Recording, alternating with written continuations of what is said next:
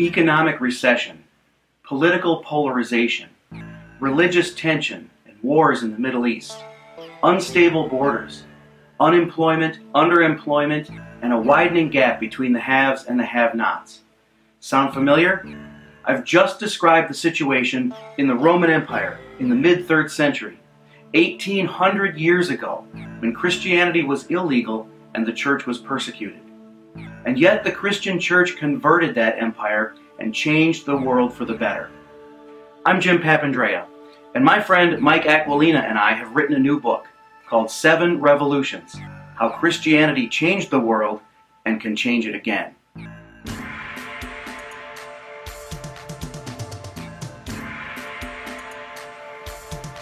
The 7 revolutions are 7 gifts that Christianity gave to the world that led to improved quality of life and the recognition of human rights.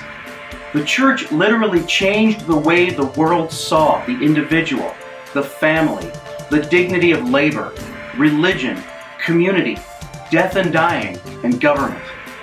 Before the church influenced the world, the worst sins you can think of were business as usual. But Christianity changed all that. The Christian church gave humanity a way to critique injustice, oppression, and the violation of human rights. But as Mike and I talked about these things, we began to wonder whether the world was coming full circle, whether the influence of the church on the world was diminishing, and whether the world was beginning to look more like the world in which Christianity was persecuted. We explore these questions in 7 Revolutions, and we give the reader a concrete way forward in the 21st century.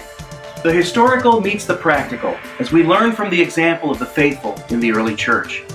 And in a time when persecution of Christianity is alive and well in this world, and even in our own country, where various kinds of persecution take the form of pressure to relinquish religious freedoms, you'll see how remembering the ways in which the early Christians changed the world is going to be increasingly relevant if we want to continue to change the world for the better.